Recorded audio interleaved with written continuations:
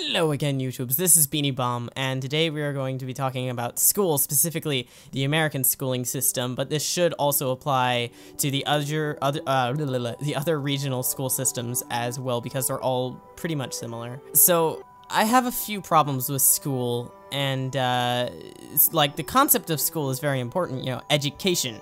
But that's not what school does. School doesn't educate. It does literally nothing but bad. I mean, of course you could think like, oh yeah, it teaches you work ethic. You could learn work ethic doing what you want to. You know, you don't need work ethic for standardized testing or like doing homework and stuff. You're not gonna be doing that type of stuff at your job or your career, whatever you choose to do with your life. Oh, but you get to meet cool people. Yeah, you can do that by going out too. But anyways, those are just a few of the points that I have. My major points consist of homework, the way they teach, and what they teach, and a couple other points too that I'm gonna get to. So, for the first thing, homework, okay? It's common sense that homework shouldn't be a thing. I mean, if you think about it, okay? If you know it, you don't need to do it. And if you don't know it, you can't do it. Now, homework is a huge part of your grade. And I don't know if that goes for other schooling systems, but in American schooling, it is a ginormous portion of your grade. If you don't turn in any homework, and this does depend on the teacher, but if you don't turn in any homework, you are pretty much guaranteed to get, like, if you get an A+ on every test and are really active in class, you're pretty much, like, gonna get a C highest. So now some may argue, well, you need repetition to know the stuff that you know. Well, for one, you don't need to know the stuff that you know, but for two, what the heck is the hour in class supposed to be for? For the 45 minutes or 50 minutes or whatever it is.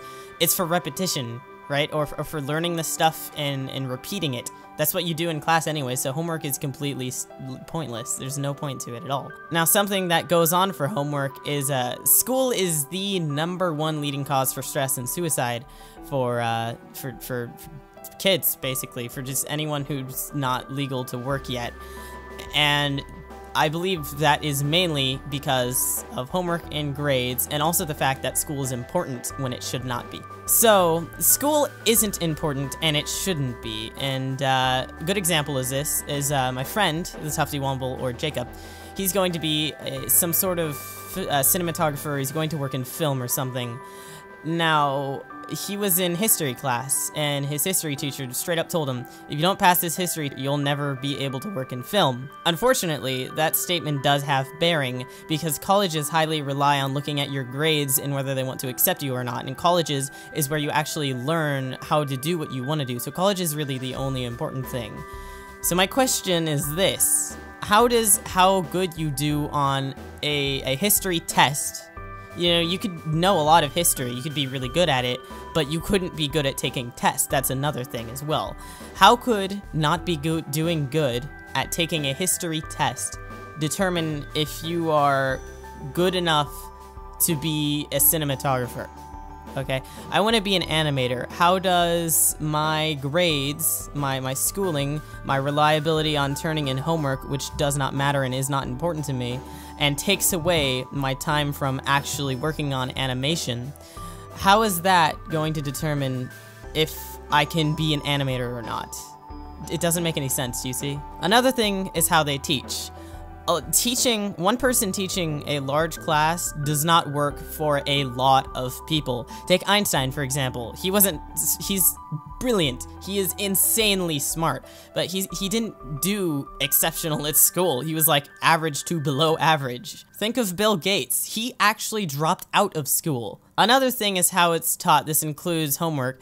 It's forced, you know? It's not like, with the exception of electives, but electives you just choose what class you want to be forced into taking, pretty much. But schooling could put off a lot of people on what they actually want to do. So say someone deep down inside, they would have wanted to become a mathematician because math truly intrigued them, and I think this might even be true for me because I kind of enjoy math, but I don't when it comes to schooling, because it's forced and it's stressful because it puts you off on the subject, is what I'm trying to say. It squanders your potential. Another point is you do it for too long. You don't have to be in schooling as long as you're in. After the 5th grade, you pretty much know everything you need to know basically for life. You know, except for everything that's important. Like, you know, paying bills, how to pay bills, you know, how to raise a family, how to, you know, pretty much live a life outside of school. You know, I know how to properly apply for jobs, and I know how work ethic is important and stuff like that, but that's only because of my woodshop class, and not all woodshop classes are the same. Most woodshop classes, you just get taught how to do the stuff, and you just do it. But my woodshop teacher thinks it's very important for jobs to learn how to apply properly and all these things, so he puts emphasis on it. It's not a part of woodshop, but it's something he does, and I would say it was very rare that any other woodshop class did that. I might be wrong, but even so, it's not every woodshop class, and woodshop is an elective that not even a lot of people choose. Not to mention, it's not even at every school. I talked about previously how long it is, you know, like how long you are in schooling for the long run. So you're in schooling pretty much from when you can remember to 18, and that's just when you graduate high school. It's pretty mandatory that you go to college if you want a career, which is like kind of silly. But then you're in there for another 4 years, or 2 years if you just do the standard colleging, which is just an extension of high school. So by the time you are 22 years old, you have graduated. Now think about this. How much time, if you truly devoted yourself to what you wanted to do, how much time do you think you would have had to grow better at that? How much time do you think you would have had to work with an employer on what you want to do and get promoted and maybe even become the CEO of whatever you want to do? So like, I'm an animator, but I can't do anything until I'm done with my homework, and sometimes that's all the way up until I have to go to bed because, you know, you need an adequate amount of sleep, right? So homework prevents me from doing animation for no reason. No good reason. Homework, as I said, is pointless. I don't need to do it because I know it, and if I don't know it, I can't do it at all. Repetition doesn't matter because it should be done in school anyways. So if I didn't do any of my homework, I would have had so many more hours, so many more months put into my work as an animator, and by the time I got into a position to apply for a college, I would have had a much bigger portfolio. Not to mention the first 2 years of college are just an extension of high school, as I previously said, which is stupid. I think all the 4 years should be devoted to what you want to do. Oh, well, Mr. BeenieBomb, you need those 2 years to decide what you want to do because, you know, high school is like, dilly-dally, I'm just doing this because school. But high school is, you know, it's where you're gonna go for it. It's where you're gonna go for your final job. You don't have to go to high school right away. You can wait a little bit, delve in the things you want to do, because we live in the age of technology. You are listening to me right now through your ears, and I could be across the world from you. There's a lot of things you can do. For example, I make music, I make gaming videos, I make real-life videos, I draw, I'm a cartoonist, a light cartoonist, but I haven't cartooned a lot of things, but I'm all those things, and I haven't taken one class for it. That was all on my own doing. Not to mention, I'm also a gymnast. I've delved in dance before. I've done all these things, and all of these things have been accomplished at school. School has just held me back from what I could do.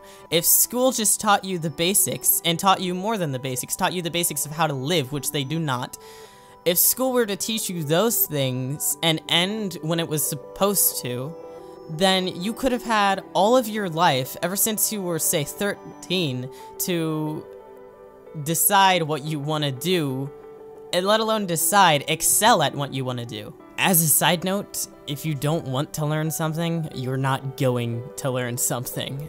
Not to mention, you're surrounded by a bunch of people that just don't want to be there, that are just rude, that are immature, you're surrounded by a lot of bad people, pretty much. And I'm not saying that you won't be surrounded by a bunch of bad people, but if you're in a setting, in an environment where you're around people who want to be there, or around people who have matured more, there'd be a lot less issues with bullying. Everyone would be more polite. The world would just be happier. I guarantee that when school ended, or if school ended when it was supposed to, every single one of you listening to me right now would be more talented and have had more experience in the world and what you want to do as of now. I mean, let's say I drop out of high school right now. My parents get arrested, but let's say my parents don't get arrested and I focus purely on animation. Let's say I go to Cartoon Network. I mean, that's a big place already, so probably wouldn't have gotten a job there unless I graduated from a prestigious college. But let's just say I go to Cartoon Network and they would have hired me just based on my work.